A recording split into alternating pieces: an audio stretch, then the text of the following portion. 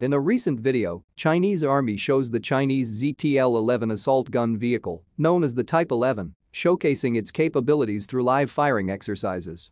The ZTL-11 is based on 8x8 wheeled chassis, armed with an arsenal similar to a main battle tank, including a 105mm main gun, a coaxial machine gun, and a 12.7mm machine gun. These weapons provide it with the firepower needed to engage a wide range of targets effectively. What makes the ZTL-11 truly unique is its foundation. This assault gun is based on the ZBL-08 Infantry Fighting Vehicle chassis, which offers excellent mobility and versatility on the battlefield. By utilizing this platform, the ZTL-11 can provide crucial direct fire support to infantry battalions, combating enemy tanks, and destroying high-threat targets, such as machine gun bunkers.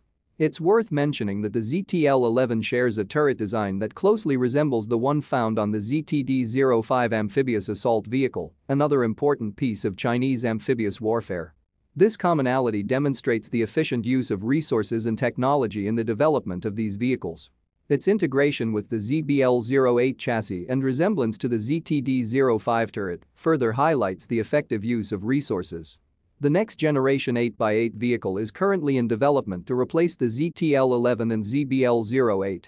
Furthermore, a separate video showcases the ZBL-08 in action, firing its 30mm gun at targets.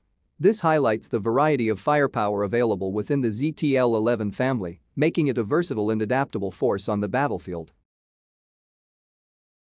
Thank you for watching. Please thumbs up, subscribe, share and comment.